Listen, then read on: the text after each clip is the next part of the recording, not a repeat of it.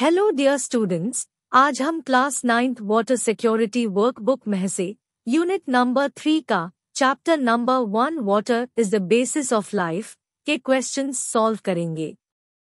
So let's start. Class 9th water security unit 3 chapter number 1 water is the basis of life. Name of the activity: place an empty bottle of drinking water under the leaking tap in your school. Measure how much water has accumulated in it after 1 hour. Calculate how many liters of water are wasted per day from a leaking tap.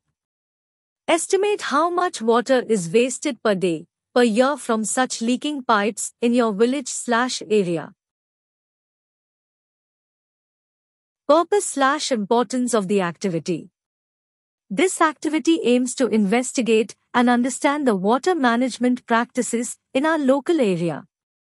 It's crucial to comprehend how water is managed, especially in the context of the growing global water crisis. This knowledge can help us appreciate the importance of sustainable water management and contribute to solutions. Proposed time duration for the activity: approximately 4 to 6 weeks. Materials and apparatus required for the activity: 1. Notebooks and writing materials. 2. Cameras or smartphones for photography. 3. Maps of the area showing water sources and management structures. 4. Access to the internet for research. 5. Surveying equipment, if available. Methodology of the activity: 1. Begin by identifying locations in your village or city where water management practices are employed. These may include water treatment plants, reservoirs, distribution systems, and wastewater treatment facilities. 2. Visit these locations and document the types of water management methods used. Take detailed notes and photographs. 3. Interview local authorities, experts, or individuals responsible for these water management facilities to understand their design, operation, and significance. 4. Research the water sources, treatment processes, and distribution systems relevant to your area's water supply. 5. Create a comprehensive report summarizing your findings for each location, including information about water sources, treatment methods, and distribution networks. 6. Compare and contrast the various water management techniques and their impact on providing safe and reliable water to the community. 7. Reflect on the importance of these methods in ensuring access to clean and safe water, especially in densely populated urban areas. 8. Share your report with classmates to discuss the significance of effective water management practices in your region.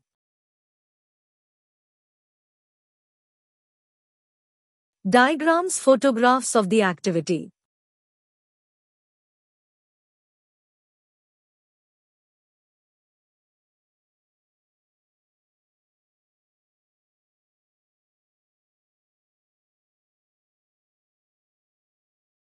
Concepts that have become clear during the activity.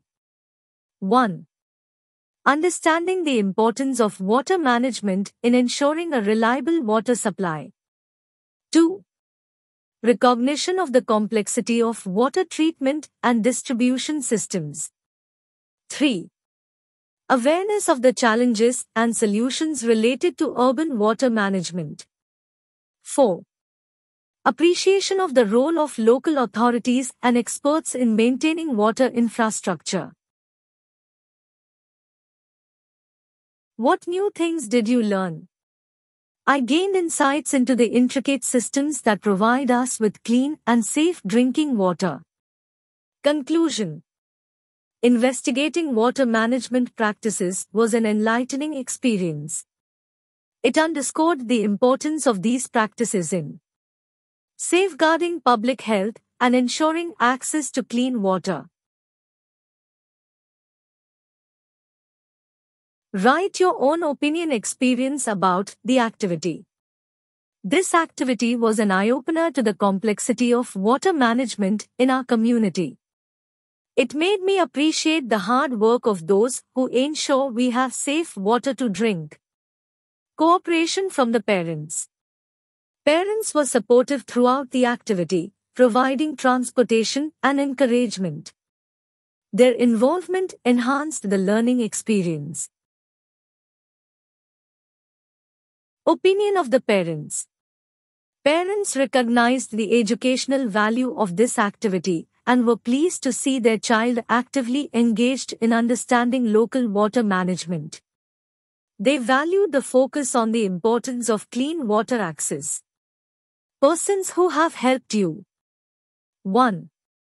My geography teacher provided guidance on conducting the well study. 2. Local experts and historians offered insights and resources. 3. Classmates who participated in discussions. List of the reference materials. 1. Geography textbooks and educational resources. 2. Maps and documentation of water management facilities. 3. Interviews with local authorities and experts. 4. Online resources related to water treatment and distribution. 5. Government publications on urban water management. 6. Reports on the effectiveness of water treatment methods. 7. Photographs and field notes from site visits. 8. Data on water quality and distribution in the local area. Great video. Mom, Yes. I found the good channel for study. Great. Like the video. Share it to your school friends.